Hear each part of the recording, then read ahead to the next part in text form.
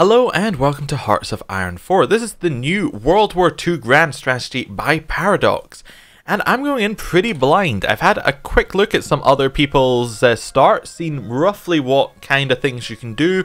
I've had a quick look around the UI myself, but this is pretty much blind. I will in between episodes be going off, looking up strategies, things, seeing what kind of things we can do, seeing what kind of cool stuff that I'm missing. But this first episode is blind-ish. So, let's have a look at the country we're going to be playing. We're going to be playing as Portugal. Why are we playing as Portugal? Well, I wanted to play as someone a little bit different. I don't want to play as one of the big nations. I want to play as a nation who had enough influence that they could be part of the war if someone was to really push for it. And that's what I'm going to attempt to do. Also, I wanted to play as a nation where if we did something wrong, we would get punished. And we would be able to... start again with the knowledge of what we did wrong. I want something where our mistakes are actually, have consequences. So, what is Portugal at the start of the game? Portugal is, well, they are non-aligned. They have no allegiance to any kind of big political party. They're just kind of whatever. They do, however, have a small communist party, and a small fascist party, and a small Democratic Party. So we can kind of decide where we want to go. The Democratic Party does start with no actual power. So if we want to go that way, we would really have to push for it. And I'm thinking we're probably not going to go that way. Although, if we did, we'd definitely have some options. Because Spain, usually at the start of the game, has a civil war. And if we really want to pick a side before that happens, I would imagine. I think we want to pick a side so that we can start maybe an invasion of Spain. I don't know if that's a possibility, but I want to see what's going on with that. We have some land down here in Africa. And if we were on the Democratic side, we would probably have Belgium, France, United Kingdom all on our side. So we'd kind of all be grouped down here. We'd all be working together. If we were to say join the communist side with presumably Soviet Union, we would probably be a little bit hostile to these people. And if we were to join the fascist side, we would almost definitely be hostile to everybody around us. Well, South Africa, out of curiosity, they are democratic. So yeah, we would probably be hostile to everybody. So we'll see how it goes. We're probably not going to pick an allegiance right now. We're going to just try to stay neutral for as long as we can. What I would like to do, though, is for all of these troops here, I would like to put them in an army. Yes, and we can have a look at the general system. Do we have any generals? Right-click to assign selected divisions. No. We might not have any generals is the other option. Click to assign a commander. There we go. We have one general. We have... is that Jose Vincent? Okay. We'll put him in charge. I suppose, can we only have one? And we'll create a front line. So click on the borders, click on one of the borders against another country to set the assigned front along the entire border. Right click and drag the mouse on one of the borders against country to see the front short interval on its... Okay, so we want a border with Spain, I think. Yeah.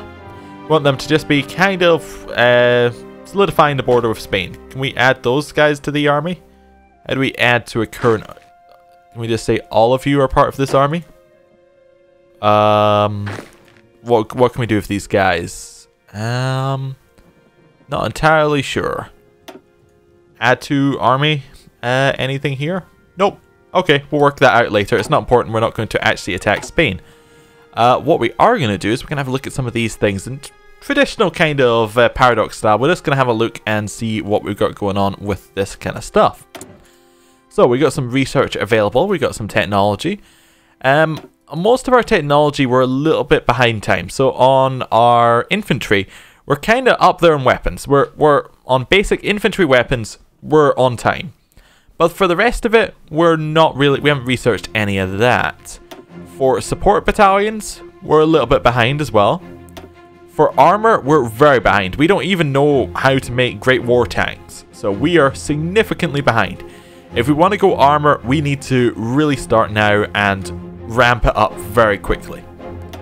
For artillery, we have some artillery, but again, a little bit behind. Land doctrine is kind of what we're wanting to do. from what I can tell, this is how we want our armies to go, what we want them to do. So let's have a look at the different options. We have mobile warfare, which locks out superior firepower, grand battle plan doctrine, and mass assault doctrine, which I assume is the rest of these. So this one gives us extra breakthrough bonus, extra planning speed, extra division speed, and we lose less organization when moving. Okay. The superior firepower one gives us all frontline battalions get soft attack plus 20%, and enables a tactic suppressive barrage. Possibly. This one looks more like it's got a lot of artillery stuff in it. Was our artillery very good? Yeah, it was kind of up to date. Maybe that could be alright. This one looks like, just from the symbols, that it's going to have a lot of, like, tank stuff, a lot of mobilized infantry, which we're kind of behind on. We have no tanks, and we have no motorized infantry, so we'll maybe leave that for just now. Trench warfare, max entrenchment, we can go up, and our entrenchment speed can go up. So we can do a lot of planning here. We maybe get into grand assaults, increase our breakthrough. This might not be the best plan overall, but this might work better for us because we only have infantry. Our mass assault doctrine. Perfect weapons are overrated. Large number of good enough weapons is the path to victory. So this gives us extra reinforcement rate. Allows us to have less supplies needed for each kind of thing. Allows us to have some extra entrenchment, and then we can just go mass mobilization, get a lot of attrition lowering and stuff. I don't know. We'll see. Extensive planning and preparation, perfect weapons. I think we're going to go for mass assault. I think that's probably the only one that we're going to be able to do. Either that or grand battle plan, one of the two. What's grand battle plan offer us? It offers us some mechanized stuff if we go down here. And it offers us kind of guerrilla tactics if we go down here. Some like infiltration stuff. Okay, night attack bonuses. Okay. I think we're going to go mass assault though. Let's see how it goes. Reinforce rate plus 2%. That's what we're going to try researching. Cool. Next research. We could look at some naval stuff. We are a little bit behind on naval stuff as well. We only have one class of ship, and okay, it was a class of 7 destroyers launched in the early 30s. They were built in both Portugal and the UK. 2 of the ships were sold to Colombia in 1938. Yeah, okay, so they're just kind of early 30s ships. Okay, naval doctrine. Maybe try and get our naval stuff going. We probably want to get quite a lot of naval stuff going because we have, well, quite a lot of navy. A strong fleet focused around battleships means that we are forced to be reckoned with when deployed at sea. Its stronger naval opponents, we can focus on tying up their fleets and destroying supply lines to starve their war machine. Or base strike with a strong focus on carriers and their support. No enemy will be outside our reach, whether on land or at sea. I think we want to just try and get that biggest amount of fleet that we can, like just a really large amount of battleships, and just try and hold our coast. I think that's a good idea. Maybe. I don't know. We'll try it. Air. We're actually relatively up to date on air. Maybe we want to focus on some of that a little bit. Air doctrine. Do we want to do anywhere into this? Battlefield support. Probably not where we want it to go. Operational integrity. Tactical bombers are flexible and perform both ground support and regular bombing. Or by bombing enemy factories, we can seriously hinder the war machine. I don't know where to go here, so we'll leave it for just now. Engineering, just straight up lowers research time. Could be quite good to get straight away, just lowers research time overall. We can't start, we could start atomic research right now, but no real reason to because we got a ahead of time penalty. Yep.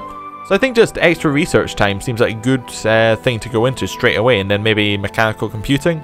Just continue lowering research time. Industry we could also go for. We could try and get our production going well. We'll try and get some synthetic oil going. Maybe get some construction speed going up. And maybe we'll focus on production efficiency. Try and get some of that. I'm not sure what's good, but we'll try this right now.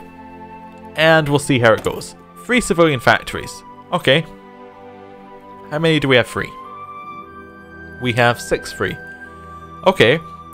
Now I have heard that it might be best for like the first thing that you focus on for factories to go for more civilian factories. Because these civilian factories are used to build everything, including your military factories. So that could be an interesting idea. So we just kind of keep building civilian factories. So we get like 6 of them building more factories. Alright, we have to choose where we want to build them. So let's try to go a little bit inland, or do we want them on the coast so they have more supply? I don't know if that's a thing. Okay. Let's just shift look to build the maximum amount of buildings, but we already have the, like, we're just one off the maximum. So we'll just build in here. And that means that 0 out of 10 are available for construction. Oh, I see. So each kind of slot only had 1 space. I get it. I get it. Okay, cool. So we're just building 1 civilian factory there. Do you want to build the maximum here? Oh, maybe we'll build 1 here as well. And then we'll build military factories here. There we go. That's good. We've got a bit of a production line going. We'll see how that goes. We have 3 dockyards. They're not doing anything. Okay. Presumably that's because we're not actually building any ships right now. Okay, so how many factories do we have free from military factories? We have 0. So we don't quite have enough production for either of these, presumably. Yeah. Like, we're not fitting our need. We could also try building ships. Our factories, our naval dockyards currently aren't doing anything. So we might as well build some ships. What do we want to build? Do we want to build convoys? I think we have enough already. So I guess we probably just want to build the best destroyers that we can, because those are the best ships we currently have, I think. So we'll build some of those, and we'll put as many naval dockyards as we have on it. So we need oil, we need steel, we need aluminium, and we need more steel. Okay, cool. No national focus set. So this is basically much where you want your this is where you want your focus of your nation to be at a certain time. And you should set it at the start as well. And it takes a amount of time to finish, and then you work on the next one and all that sort of stuff. So, I want to scroll along to the right here.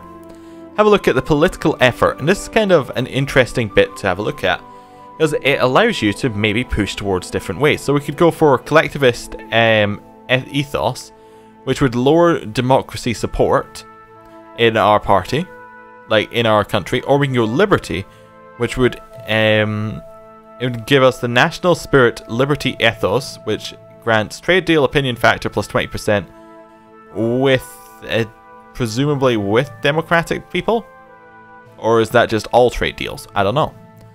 We can go neutrality focus, try really going neutral. Maybe does that mean people wouldn't attack us? Which grants join faction tension limit plus 100%. Send volunteers tension limit plus. Alright, so it would increase tension if we went against being neutral? I'm trying to figure this out. Yeah, so if we join a faction, it would increase the tension. It would add 100% to the tension limit. Sending volunteers would add 20%, guaranteeing someone would add 100%. AI modifier, threat receptive. So the AI would be less likely to be in or expand a faction if they were on this focus, possibly. I don't know. It also gives us political power. And then we create deterrences, and then we stop people fighting us that way. Okay, interesting. Or we can go interventionist focus, which allows us to send volunteer forces. We then get this, which means that grants divisions required for sending volunteer forces. So it lowers the cost for divisions. I don't know. And then this one lowers it again. And basically this is about intervening with other people's wars.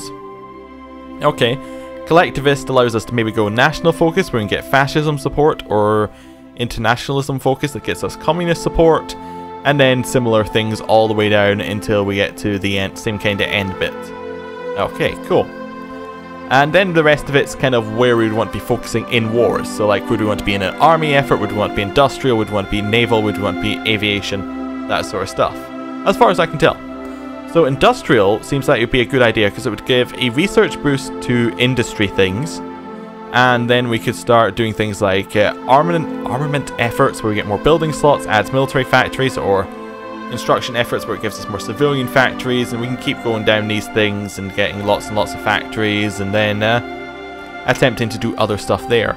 Like, it might be a good idea to go down construction effort and just build as many civilian factories as we can, and really push our like our production speed up. I don't know. I think industrial seems like a good idea.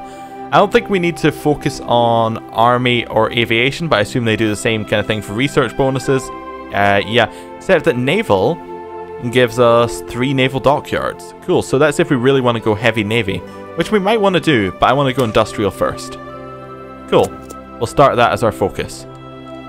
Right, no divisions in basic training. We should probably train some. So what are these things? I have absolutely no idea what the difference between these two things is. Or any of these. I assume we'll just go for basic infantry, or if we have, click edit. Okay, so that's what that one is. So that's just 6 infantry, engineer, and support artillery. We go for the other one. It's 2 infantry. Okay. What is the difference? These are elite ones. They receive equipment for anyone else. And at the highest priority, use your best men where they can do the most good. Okay, this would be if we're creating elite units. I just think we should create some basic units. So we have 168k free kind of manpower. Okay. How much does it cost for 1 unit? Do we see that anywhere? That's production costs. No manpower cost. Oh, there it is. 6,600. Okay, so we can maybe train like 10 divisions. Well, how about 5? Just go for the size of the box and assume that's about right. Set deployment locations for this deployment. So let's build them all in Lisbon, maybe. Like, just all of them in Lisbon. See if that'll do anything at all. Okay, try that. Right, next one would be insufficient resources. So, what are we missing? We are missing 2 oil, 1 aluminium, and 8 steel. So, this is who we want to trade with. So, we're missing 2 oil. Who has oil? Well, if we sort by most, we have United States, Soviet Union has oil. If we're going to go communist, I think that's where I'm leaning towards. We probably want to start trading with the Soviet Union, because they'll presumably be the biggest communist kind of group outside of, well, they'll just be the biggest communist group, and they have a lot of resources, so if we can trade with them, that'll be good. So, set to the amount we need. It costs us 8, 1 for civilian factories. This deal will be used factories currently constructing buildings. Okay. What happens if we lower this? Okay, it just goes up in like factors of 8, or can we slide it anywhere further? No, it just factories, just an amount of 8. Yeah, okay, let's just try and get the, it says we need these resources, let's just try and get them. Aluminium, we need 1 aluminium. Who has aluminium? We have Hungary. Soviet Union has more aluminium. We could try trading with them. And again, we'll buy some more. What we're looking for is steel. Steel. Who has steel? Soviet Union. Once again, they have some steel. Do we have anyone who have more influence with who has steel? Yugoslavia has some steel. They don't have enough for us. Greece has some steel. We could perhaps get a supply from Greece. Yeah, let's try someone else. Just get some from Greece. There we go. That should give us enough in theory. No production. Okay, equipment required for division reinforcements. Artillery. So we have no artillery like being produced. Therefore, our divisions can't have any artillery in them. Makes sense. Let's build some artillery, and we will give it more priority. There we go. What are we missing for that then? It uses 0 units of tungsten and uses 0 units of steel. There are no military factories put towards it yet. Can I say like I want a factory put towards it, or? Yeah, I guess we just don't have any military factories yet, but once we do, it'll start building artillery. Cool, cool. Well, this seems like a good point to end the episode. Thank you for watching, as this is the first episode in the series. Please like, dislike, comment, share, do whatever you can to it if it really helps with search ranking. and I'm really excited to get this started. So again, thanks for watching. I'll see you next time. Goodbye.